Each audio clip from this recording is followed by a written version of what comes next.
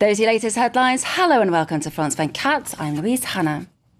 First to Syria, where at least 8 people have been killed in an airstrike over eastern Damascus. Protesters in Spain are holding another Surround Parliament rally in the capital as they rail against next year's budget. It's just been announced it'll contain 39 billion euros in spending cuts and tax increases. Well, France 24's correspondent Sarah Morris is there. We can talk to her now. Sarah, what can we expect the turnout to be like this evening? Sarah, this is the latest in a string of protests now. Are they actually achieving anything? Thank you very much, Sarah. Sarah Morris reporting there for us from Madrid. Well, Spain isn't the only country seeing unrest today because of austerity measures.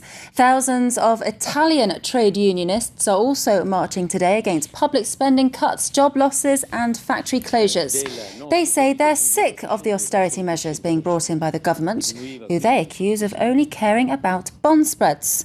Well, today's rally is the latest in a string of protests. Prime Minister Mario Monti says that tough measures are needed to get Italy's debt-laden books back in order.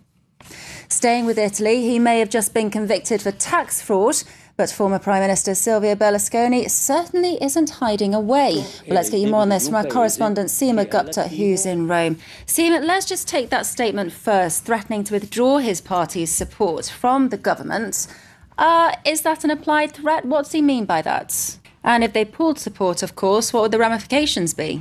Thank you very much, Seema. Seema Gupta reporting there from Rome.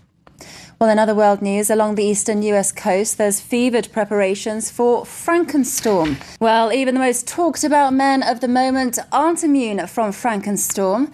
US President Barack Obama and Republican challenger Mitt Romney have been forced to cancel rallies because of the weather, and that's just 10 days ahead of the vote. So the race is now on to reach out to powerful groups of voters who could tip the contest.